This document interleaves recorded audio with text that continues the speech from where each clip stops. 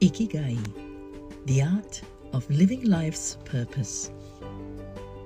Tim Tamashiro is a successful jazz musician from Alberta, Canada, and for 20 years he was immersed in music, from performing with bands, singing at events, and in front of prime ministers and royalty, and for writing this book, How to Ikigai, Lessons for Finding Happiness and Living Your Life's Purpose.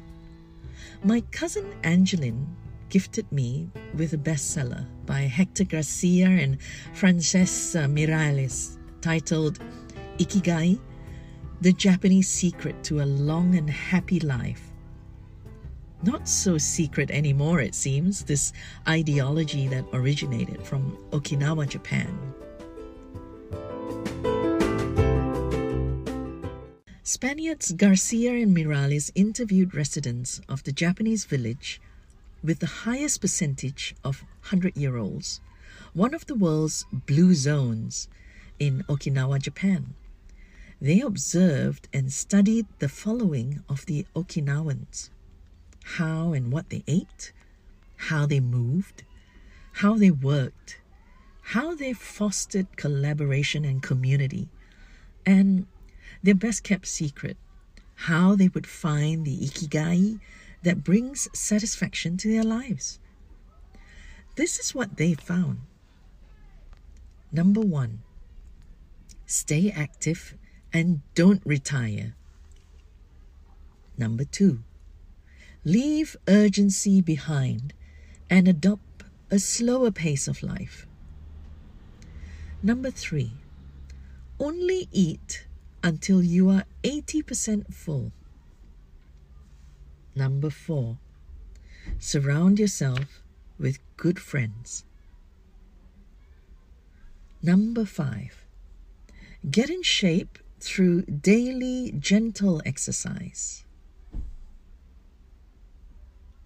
Number 6, smile and acknowledge people around you. Number 7, reconnect with nature. Number 8, give thanks to anything that brightens our day and makes us feel alive. Number 9, live in the moment. And number 10, follow your Ikigai. So I decided to do a quick check on what others thought of the concept, especially Japanese people, including foreigners who live in Japan. What is Ikigai? Melburnian editor in Japan, Lucy Damon, wrote about the origin of Ikigai in an online magazine, Savvy Tokyo. Here's what she wrote.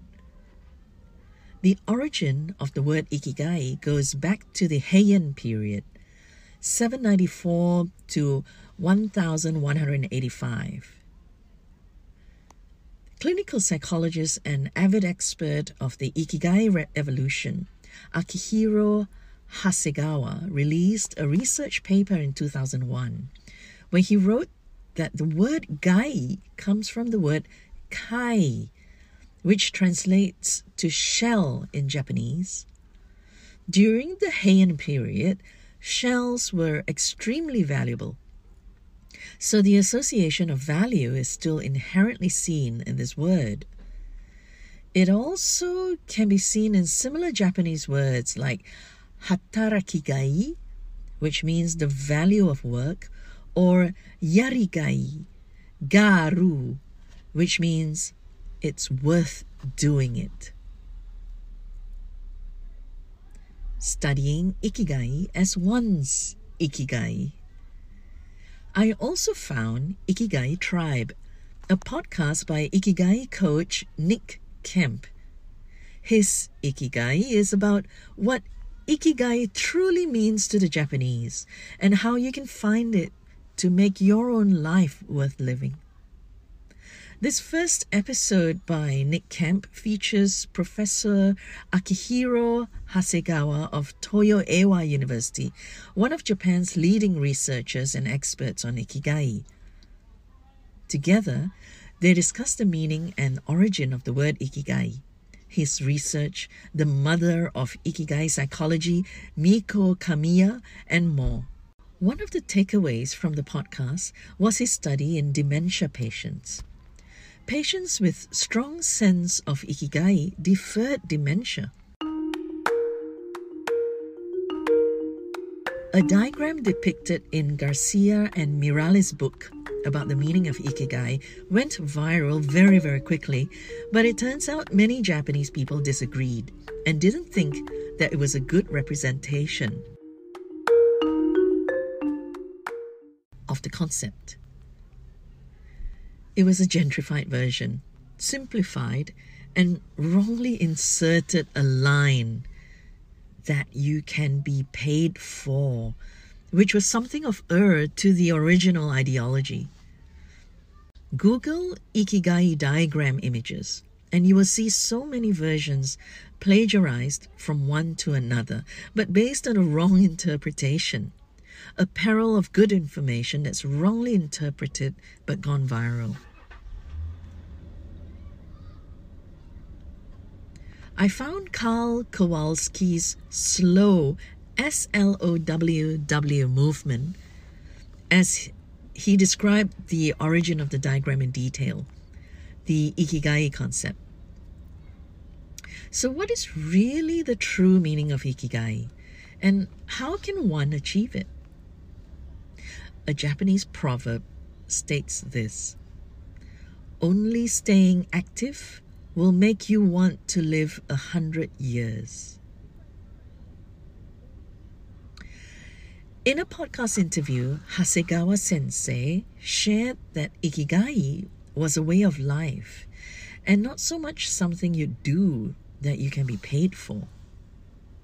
Health, intellectual activeness, social roles in communities, family structure, especially in rural areas.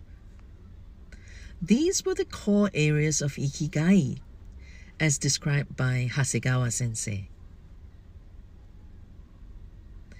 Peggy Oki talks about flow and movement, and it's clear that her Ikigai is sharing tales about the cetacean nation.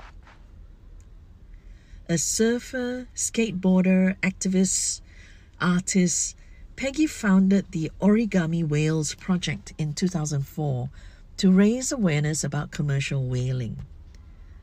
She has also developed the Whales and Dolphins Ambassador Program and led campaigns such as Let's Face It, which petitions to save New Zealand's critically endangered Maui's dolphins and Hector's dolphins.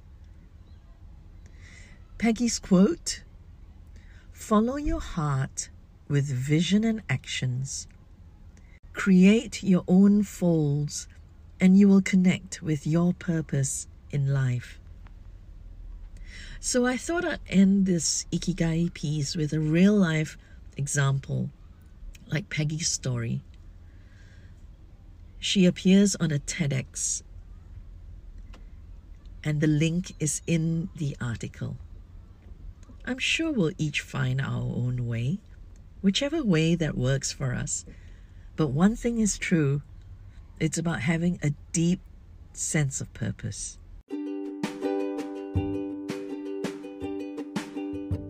This post was originally published in AsiaFitnessToday.com. I'm Jasmine Low,